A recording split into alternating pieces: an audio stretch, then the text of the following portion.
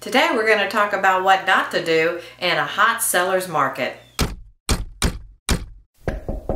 We have one of those markets. Actually, we have a couple, but one of the hottest markets we've seen in our area is the Niceville market. And that market has been a strong seller's market for well over 18 months now. And my business partner and I, we had a listing up there in a community in Rocky Bayou.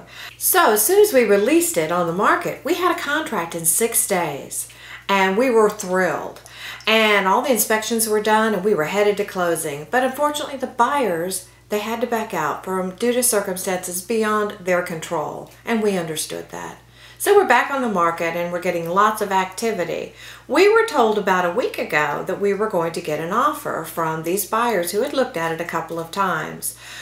Well, something scared them off. They needed to think about it. You know, moving and relocating can be very overwhelming and you've got a lot going on. You're changing jobs, you're moving your family, you're getting your children settled into schools. And so I think these buyers just felt like they needed to take a moment to breathe. So they did. So they waited 1 week. Well, guess what happened?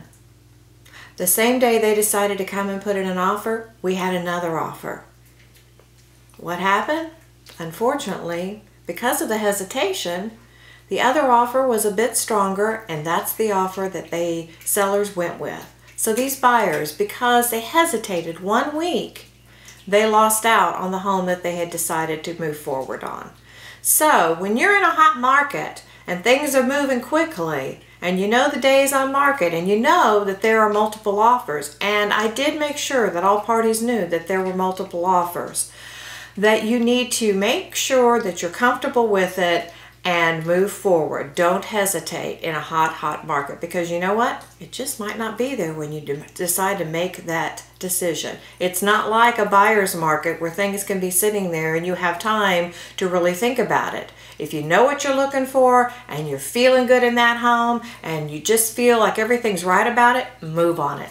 Well, I hope you find the home of your dreams, and if you're looking for something, don't hesitate to call me. This is Lisa Norton with Coldwell Banker Residential Real Estate. You call it paradise, and I call this home.